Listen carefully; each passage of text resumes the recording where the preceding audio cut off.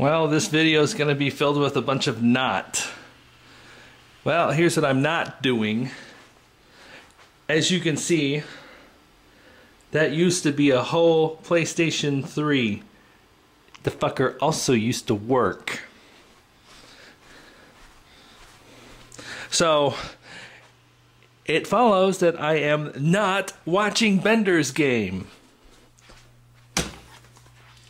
And I am not playing Little Big Planet. Because this piece of shit has screwed a pooch. I paid the protection money, but then I probably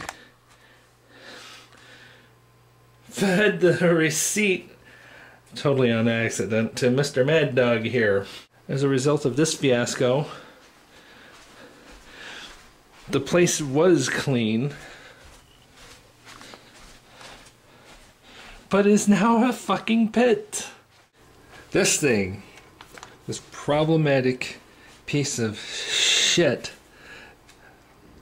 Blu-ray drive out of a PlayStation 3, my old one to be precise.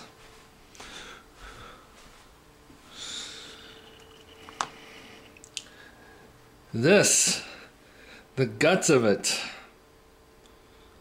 This is a KEM 400 AAA mechanism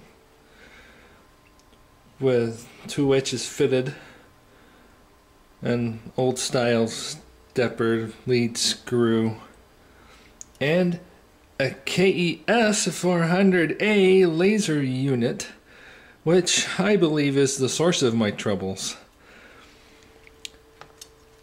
Now what happens is, when I put a disc in, it just goes click, click, click, click. The spindle doesn't even spin up. Reading online,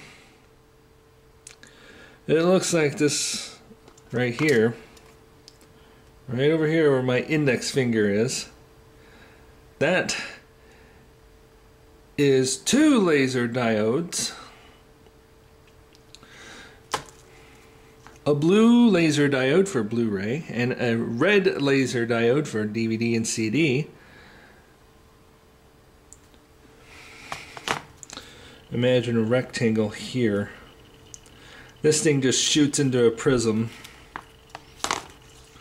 and the resulting light gets focused by this little lens here.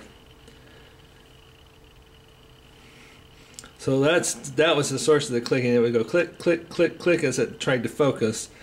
Of course, there was nothing to focus because the laser diode's dark, so it wouldn't spin up the motor, the spindle motor. So that leaves me with a dilemma. Where in the world can I get one of these? I mean, besides China. Okay, because they've got them in China. This is where they were made. But I really don't want somebody in China draining my bank account. So, it's kind of problematic. I gotta find a good source for these. Well, we've got here the KES 400A laser unit. I'll point out the pieces of the unit as best I can. Back here you've got what I believe to be 2 laser diodes, one red and one blue. And in here I see some optics. I wonder, that might be some source of light, because I see optics opposite that.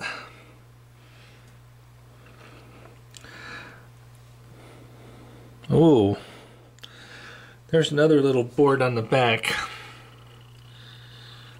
I'm not exactly sure how this works. There's optics opposite that too. Anyway, this whole section is the source of light, whether red or blue. And this, I swear I need to be an octopus to do this. See where my index finger is? I'm moving this little part with the lens in it.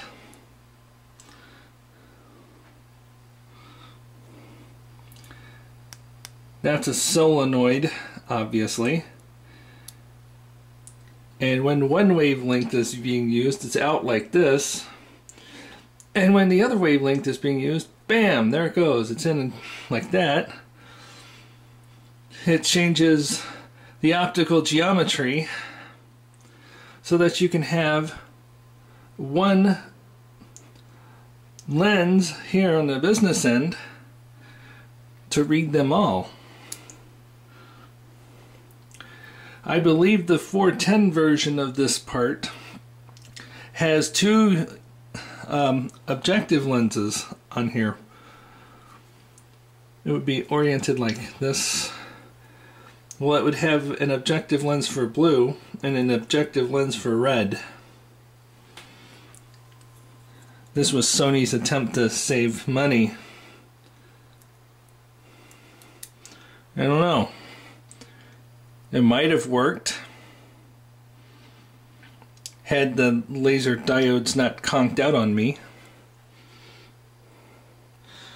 I still don't know too much about this. I'll have to read up. And you see there's little coils there to focus the objective lens. There's some control circuitry around. But yeah, this bugger is the root of all my evil problems. I was able to get a replacement from within the USA, out of Elmhurst, New York. Should be here this week for $72 or so, plus shipping.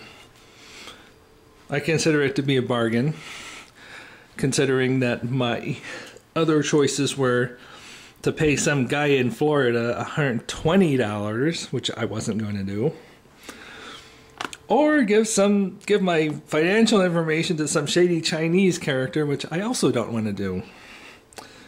So there you have it. Bad piece of shit part. Shame on you, Sony, for trying to cut corners and being cheap.